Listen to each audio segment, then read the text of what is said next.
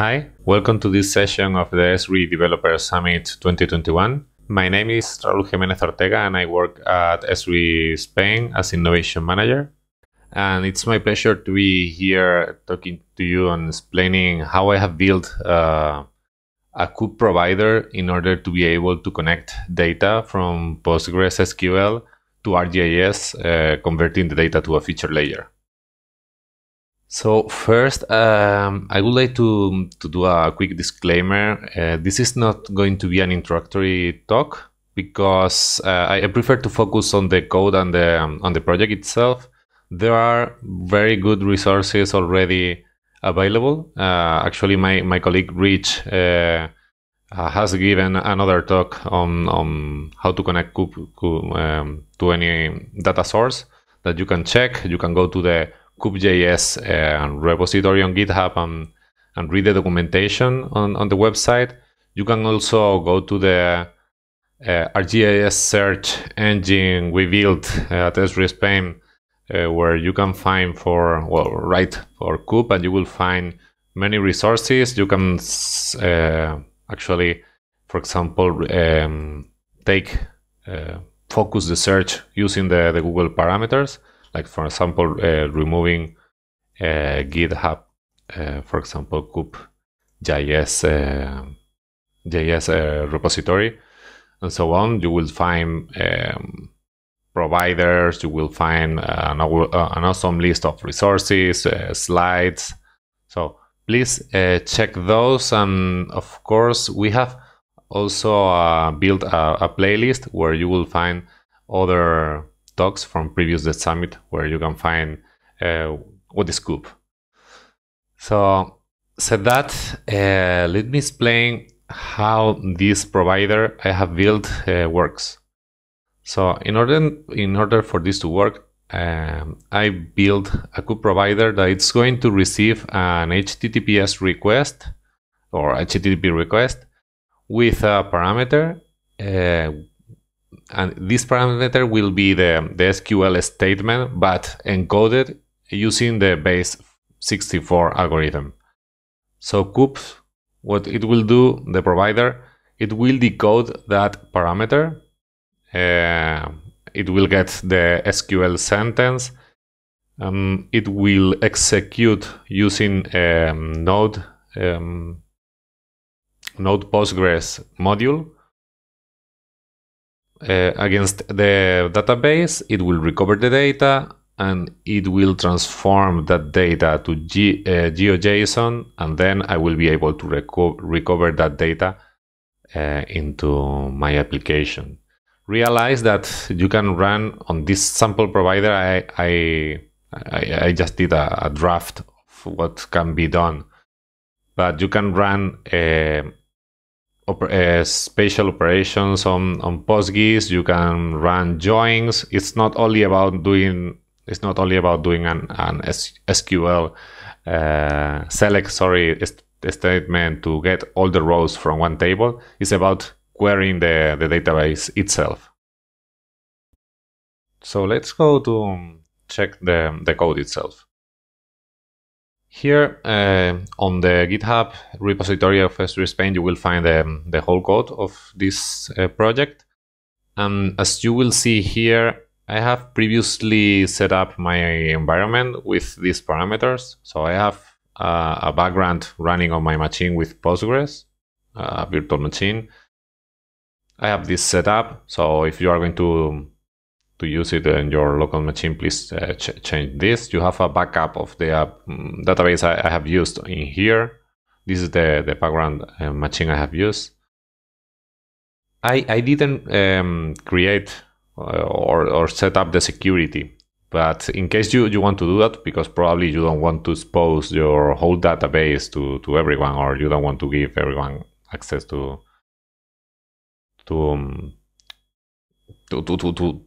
the service, you can do that following the steps I did for another developer summit in here. You can, of course, also use other users, not the admin, as I'm using here for this demo. And then I'm using the koop client This is a tool that I strongly recommend you to use if you are going to build your own provider, if you haven't done that already.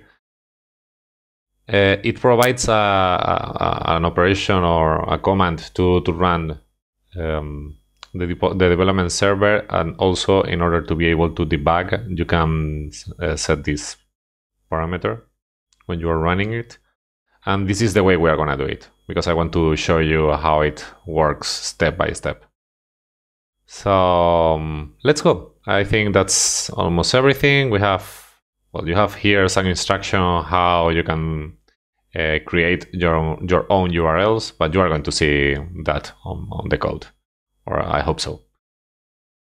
Okay, here it is, the project. So first I'm going to open a terminal, and I'm going to run koop serve / debug. So in order to be able to debug the code, I will need to open, in this case I'm using Chrome, so I will use Chrome inspect. This is the URL, so I'm going to open this, which will open this inspector in here. This way I'm going to be able to see what's going on step by step afterwards. Okay, now I have koop running. I'm going to open this interface I have built in order to simplify the process of querying the database. So here you realize it just opened. I wrote a debugger line, so it has stopped in here because it's querying the service already.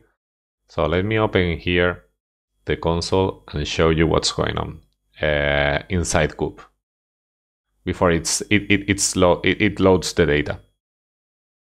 So it getting the parameter request params.host. It's receiving the encoded SQL statement that in this case is this statement that just was sent when the application was loaded.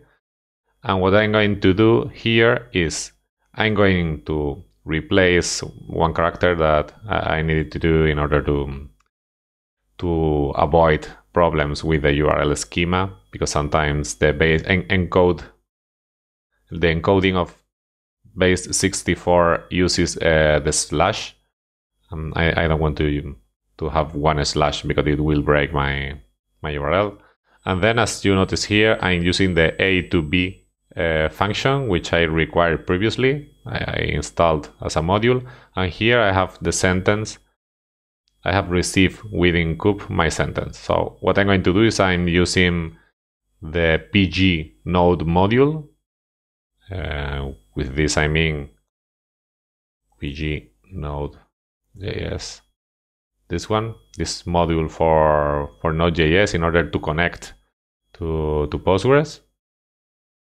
And I'm going to query, I'm going to send the statement. Let me stop in here. So I'm going to play. Now I have here on the rest variable, I have received the results from the database. As you notice, I have 23 rows. And if you want to be sure that it's properly working, we can take this. Let me minimize this for a second. And I'm going to run this on my database. So this is the same Postgres I'm querying. I'm going to run the query tool. I'm going to send the same query. And as you notice, I have 23 rows in here. So it seems it's working properly, right? It's receiving 23 rows. I have a JSON. So what I need to do now is to parse this code and make a GeoJSON in order for koop to work. So let me continue this. And here, before finishing, if I show you what's in here, you will find that this is the same information. This is these are the 23 rows, and I have built a feature for each row. Right in the geometry, I just parse the field st as GeoJSON. Notice that this is this first parameter on the sentence, on the statement. So it's really important for this provider to work, to have this property, this as GeoJSON. In case you don't have it, you will need to change the code or it will break. It won't be able to paint the geometries, right? And then I'm recovering, on this sample, I'm recovering all fields and I'm passing all the fields, the same fields, I'm passing them to the properties. So you will notice that here are all of them. So with that, we can see how this works. Right? This is recovering all the data from here. Realize that I'm also doing one thing, which is in case I commit a mistake writing the SQL statement, I'm returning the same error that the relational database management system is giving to me. So syntax near parks is broken, so this is because of this, right? Imagine I now want to filter the data, so let's keep it simple for now.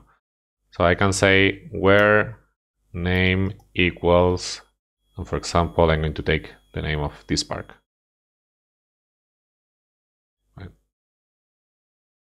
So here we have it. Boom. So it seems that it's working, right? Actually, if I check behind the scenes, I will see that this is what it was returned by koop, by the SQL statement.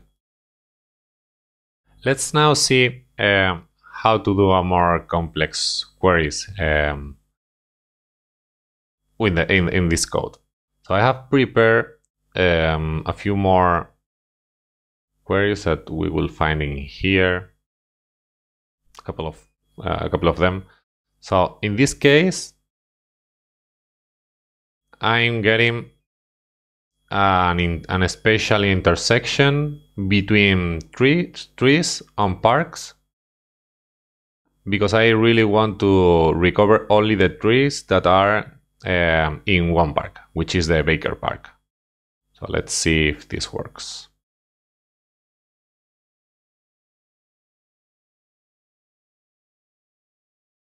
There we have it. So realize that, well, in this case, I'm not displaying the URL that has been created behind the scenes. So let's see how it is done. Let's inspect the application, in this case, that is providing the interface. So in here, we just have a few styles to place this box, and we have here a really simple code that it's loading the satellite map, it's loading it in a view. I have defined a function which is using the query extent from a feature layer that is passed as a parameter. And using this query extent, we are recovering that extent from the feature service. Realize that koop actually it's providing us an extent from the geometries we are recovering by default. I'm not doing that manually. And then when the map view, when the map is ready, when the view is ready and the extent has been recovered, I'm I'm doing an animation to focus on the extent of that application. That's what this does. So here the next part is loading the first layer. Just when we load the application, I have hard-coded one URL in here in order to have something when you just open the application. I'm loading that layer. I'm going to that extent. And then this is what what is triggered when you click on run on the run query and replace layer. So I'm just preventing the form to be submitted. Sorry, I'm getting the value for the text area. I'm using the B2A function, which is allowing me to encode the statement to base 64. I'm doing the replacement in order to avoid to have slashes on that string, and then I'm composing or generating the URL of the layer, which is actually the one that is going to be called through koop. The one that is going to be triggering the whole thing behind the scenes, right? So what I'm doing here is I'm running a fetch in order to see if the query has any error on it. Just in case it has, if I notice that that koop is providing me an error, let me show you that how it works behind the scenes again. So let me open this. And let me again, I have to refresh this, right? Oh, I don't want this full screen right now.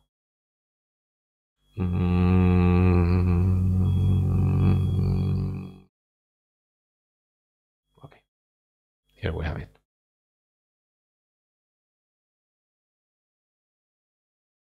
So when I run this, you will find that in this case,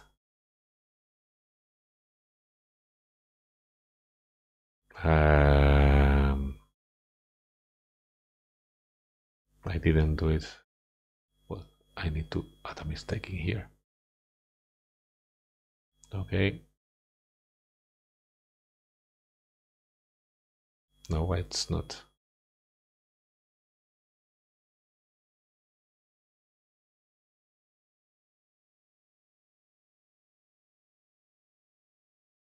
Okay, sorry, I don't know what was going on in here. Probably I had it on other requests. Okay, here as you notice there is an error, right? Which is syntax error near intersects, which is what I added in here, right? This S. So what the code is doing behind the scene is just returning a 200 message. It was received successfully, but the query couldn't be executed. So I'm returning that error message. I ran this several times, so that's why it's stopping it all the time. And I'm missing something here, right?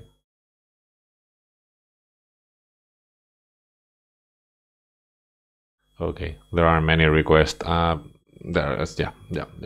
mistake.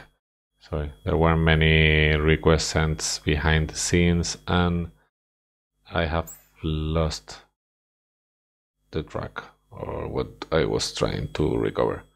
Let me try again. Clear this, send, run query. Okay. And where is it? Why am I not getting it in here? Sorry, it wasn't here. Oh. Okay, so here you see that I have received an error, right? So I'm displaying just this message in here. So this is the way it's working. If I notice if the pool, if the request is sending me an error, I won't remove the previous layer and load a new one. So I will just display the error message on the inner text. So in here, sorry, on this div, and then I will finish the execution, right? I will return false. In case I don't get an error, what I will do is I will remove, in case I have the error message activated, I will remove it. I will recover, or in recovering the layer, if you realize I used an ID when I was adding the layer. I will recover the layer and remove it from the map. I will generate a new layer with the new layer URL I have built previously, and then I will add it to the map. And of course, I will do the animation and go to the extent. And that's almost everything, right? I'm just attaching the trigger in here. So this is everything from this side, from the application. And let me show you one more example I have prepared on this application. So what I have done in here is to prepare the third query. Let me show you what it does. Right into Postgres first. So what I'm doing in here is, first, I'm recovering from the table owners, which I just created to add myself in here. So I'm recovering myself from this table. I'm just recovering how many or the parcels I own from this table, which is a relationship table. It's a table that I use to allow me to have multiples parcels. So this way I'm getting on this second statement, with this inner join, I'm getting all the parcels ID of the parcels I own.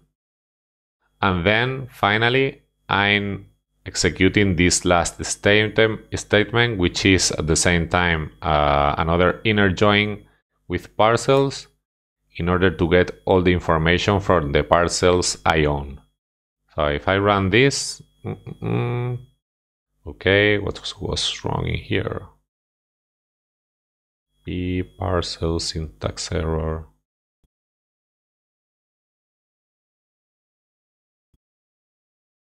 Okay, that was the mistake. Sorry, I had to remove this. Okay, now that we have this query, which is recovering, let me show you.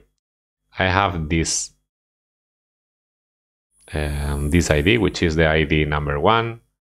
So I'm filtering which parcels I own. As you see, the ID number 1 has the parcels with the ID 1, 2, or 3. And in this case, as you notice, the parcel ID is not unique.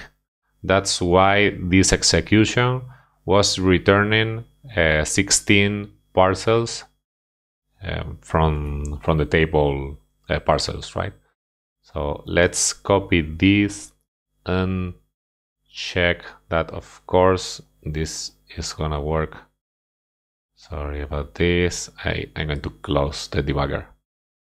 So as you notice, I have loaded the all the parcels in here, which I cannot see them properly, but well, you can imagine that it's everything in here.